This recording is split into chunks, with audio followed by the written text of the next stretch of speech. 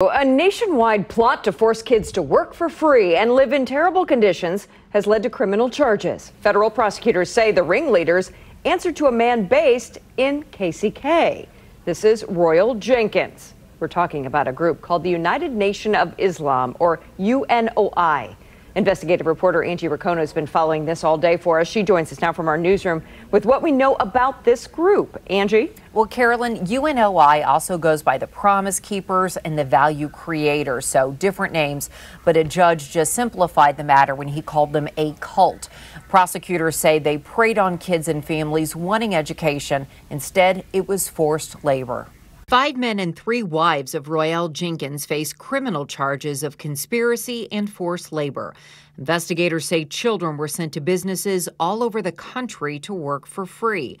The defendants promoted the idea that the victims owed a duty to Allah, which meant working at a UNIO business. The defendants convinced the victims that if they did not comply with the rules, including performing their, quote, duty, or if they left UNIO, they would burn in an eternal hellfire or experience tragedy. Those who broke the rules also received Fruit of Islam beatdowns. Royal Jenkins is the leader of the group. He started in Maryland, but moved the group to KCK and eventually released videos on YouTube. I'm the one that everybody's expecting to come, although they don't believe it. Jenkins claimed that in approximately 1978, he was abducted by angels who transported him through the galaxy in a spaceship and instructed him how to rule on Earth. The kids are all now grown adults. One woman successfully sued UNOI in civil court back in 2018. She was awarded $8 million. Now we are seeing criminal charges. Carolyn?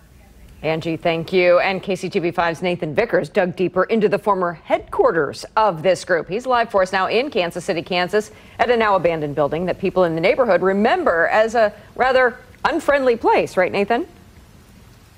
That's right. We found out that this building was a former school of UNOI, and even on the sidewalk you can see it says the letters UNOI. And so a lot of people here kind of knew what was going on, but they only had a glimpse of the activities here. Here's what they told us they remember.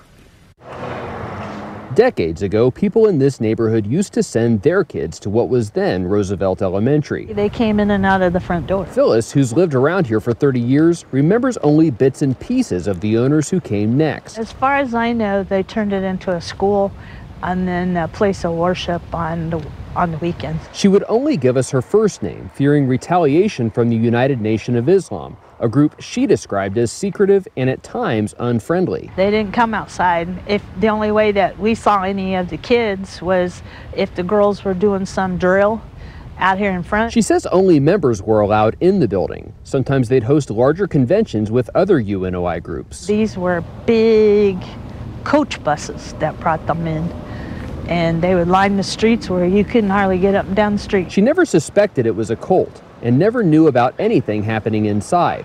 Nothing like the abuse outlined in charging documents, which state the defendants required the youth members to live in crowded conditions, follow a very restricted diet, and work long hours in UNOI-operated businesses. Phyllis did notice that the adults were not always friendly toward the kids. It seemed like a very strict school because of the way that, you know, if somebody messed up, they were right in their face. When the group moved out several years ago, she didn't miss them. I was just glad for them to be gone when they left. And we talked to some people on this street who said that UNOI sold this building a few years ago, so they no longer own it. They no longer operate here. This building has been abandoned for the past 8 or 9 years, they said. Reporting live, Nathan Vickers, KCTV 5 News. Thanks, Nathan.